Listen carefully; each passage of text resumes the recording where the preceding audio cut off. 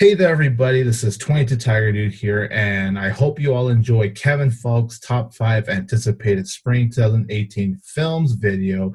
As Kevin Falk was originally going to be there with me, Film Panel 599, Auburn Wanderer, but he couldn't make it at the last minute, and he already had his list ready to go. So, because of that, Kevin figured he'd just do a solo video, and here it is. So, without further ado, enjoy the video, and if you guys want to check out his channel, I will leave a link in the description down below.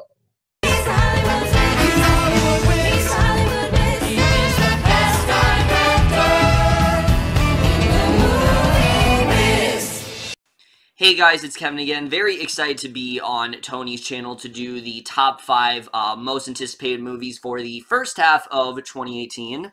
And guys, I always very much enjoy doing these videos. You know, these are some of my favorites videos to do. There are some really great movies coming out in the first half of this year that I'm very excited to talk about. But before we do that, I do have quite a few honorable mentions, which, I mean, you guys probably aren't surprised by that. I usually have, like, tons of honorable mentions. And I don't have a ton. There's definitely a decent amount, but compared to other years, there's not as much honorable mentions, and that's not because that there's not good stuff coming out. It's just that there's a lot of stuff coming out that I'm probably unaware of. But in no particular order, my honorable mentions, we do have The Commuter, A Futile and Stupid Gesture. That is the National Lampoon film. Very much looking forward to. I don't know when this is coming out, but the Untitled Cloverfield movie, I know it's called God Particle. Now I think it's called something else. I don't actually know when that's coming out, but A Fantastic Woman, Winchester, The House That Built Ghosts, Game Night, Mary Magdalene, Love, Simon, Tully, Rampage. This just looks like a really dumb, fun movie. I'm hoping that's really all it is. Chappaquiddick, and finally, Game Over Man, Thoroughbreds, Tomb Raider, and finally, You Were Never Really Here. And of course, my 10 through 6. Number 10, we have A Quiet Place. Number 9, we have Red Sparrow. Number 8, Nostalgia. Number 7, Early Man. And number 6, A Wrinkle in Time. So coming in at number 5, this was originally much higher on the list, but unfortunately, because of some recent stuff, it did in fact get a bit lowered. But that doesn't change the fact that I'm still hyped for Ready Player One. This film, like I said, you know, there are so many things riding on this. The fact that it is directed by Steven Spielberg.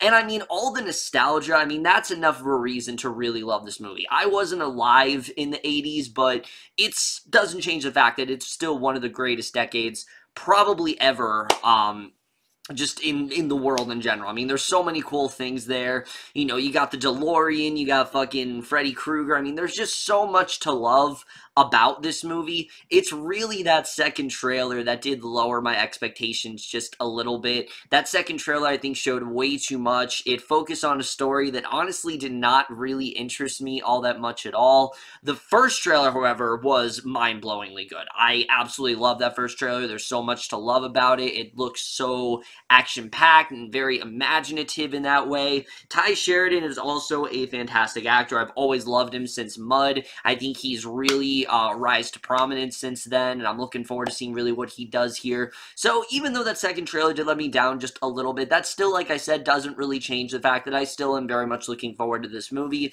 I think it definitely does have a lot of potential. It could very well just be a dud of a trailer. That's happened before. There have been some trailers that just don't really do much of anything for me, and I'm hoping Ready Player One is one of those films where the trailer isn't as great, but the film itself turns out to be really great. And for all those reasons, I still very much am looking forward to it, and that is why it does come at number 5. So number 4, the X-Men universe may be very confusing, and that very well may be true, but that doesn't change the fact that there are some fantastic films coming out, and one of the most intriguing easily has to be The New Mutants. I mean, there's so much potential in this movie. You know, I've talked about this so many times before, but we are in fact living in an age where we are very oversaturated with superhero films. But the cool thing about that is that every single month we're kind of getting a different kind of superhero film. And this really is channeling new ground. And, you know, every X-Men movie, we pretty much say that, but this really is. I mean, when was the last time you could think of a superhero movie that was, at least from what I'm gathering in the trailer, a straight-up horror movie? I mean, at least, you know, to my knowledge, we really haven't seen some of that before. Sure, there have been things of that nature, like Blade and things like that, but I'm talking about like a major Marvel or DC movie. We really haven't had something like that before, and the fact they're actually going in that direction, I think, is actually really cool. I don't really know too much about this movie at all. All I know is that the trailer actually really creeped me out. There's a lot of potential in this movie. I mean, Anya Taylor-Joy, Charlie Sheen, Maisie Williams, that alone gets me interested to see this. There's just so much writing on this film for sure. I think, you know, the X-Men universe, it's a very confusing universe overall. It's kind of a genre in and of itself because it is so widespread and it is a very broad sort of genre. There's so many sort of like subsections of said universe, but I really do hope this is a very well done film. I've been looking forward to this ever since I saw the trailer. I'm hoping, you know, again, I don't really know too much about it. I kind of want to go in not really knowing a lot. I'm getting a lot of vibes from this movie for sure, and I'm really excited to see how this one does turn out. You know, it looks like it looks like a psychological horror film. That really is the best way to describe it. This looks like a great psychological horror film that also happens to be an X-Men movie, and just that in general very much does intrigue me. Is it going to be as trippy as Legion? I don't know about that. I think Legion's probably going to be the most trippy X-Men thing we've seen for a while. This might change that, though. I don't know. We'll have to see how this one really does turn out. Like I said, I'm hyped for this film overall. I've definitely been looking forward to it for a while now, and that is why it definitely deserves the number 4 spot. So, coming in at number 3, this film pretty much came out of nowhere the second I heard about it, and ever since I've known of its existence, I've been hyping it up, and that, of course, is Annihilation. I mean, how could I not look forward to this movie? You guys know, well, maybe you don't know. If you don't know, I absolutely love Ex Machina. I think it's one of the best movies of 2015. It's also one of A24's best films, and ever since I heard that this director is making another movie, I have been absolutely hyped for it. I mean, there's so much potential in this movie. Similar to Immunes, the plot is very vague. I don't really know exactly what it's about. It's about this, like, group of soldiers who's, like, investigating this environmental disaster zone, and only one comes back out alive. That in itself is very intriguing, but then you look at the caster, and you see Natalie Portman, you see Jennifer Jason Leigh, and you see Oscar Isaac, Gina Rodriguez. I mean, that is an incredible cast right there. Then you see the director, like I said, the same director as Ex Machina. Then you see all these weird visuals in the trailer, and you get this very eerie sense. I mean,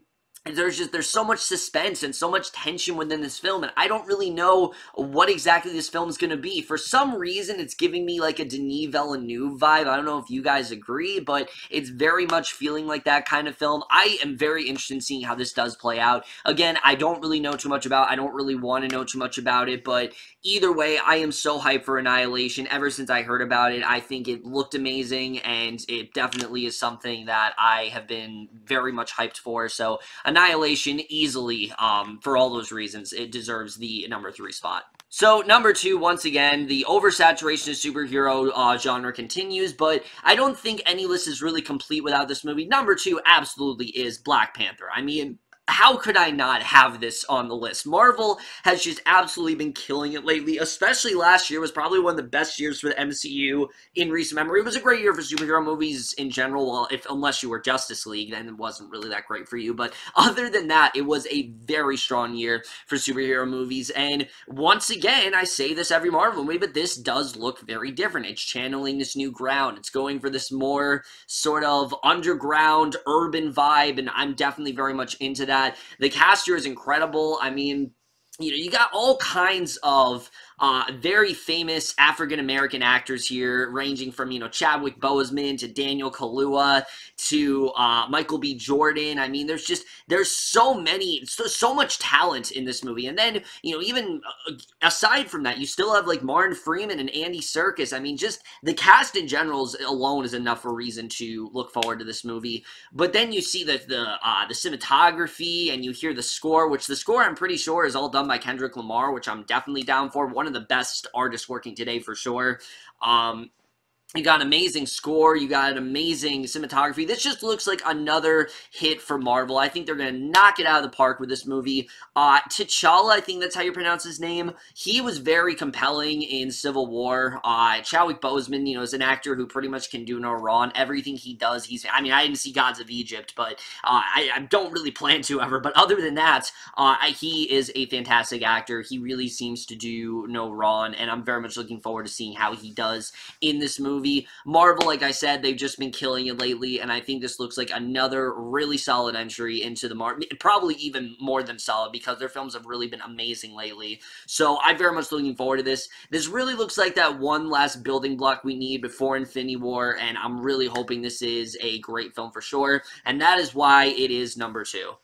And my number 1, for a while, this was the number 2 spot. I'm not going to lie, Ready Player One for a long time was number 1 until that trailer came out, and then it got demoted. But luckily, this is still at number 1. And of all the films I'm looking forward to, this is the one I'm absolutely piping up the most, and that is easily Isle of Dogs. I mean, who's not looking forward to this movie? Seriously, there's so much potential with this film for sure. First of all, just the fact it's Wes Anderson, that alone makes me excited. He always delivers on all fronts. You know it's going to have great cinematography. You know it's going to have just very witty sort of humor. You know it's going to have some great actors in there. You know, he always delivers on that front. But this film is also very different because it is animated, and it's, you know, stop motion, and it's channeling all this new ground that Anderson just hasn't really covered before, and I think that really is what makes me look forward to this, and what probably is going to put this above all his other films. I mean, am I saying this is going to be the best film he's ever done? No.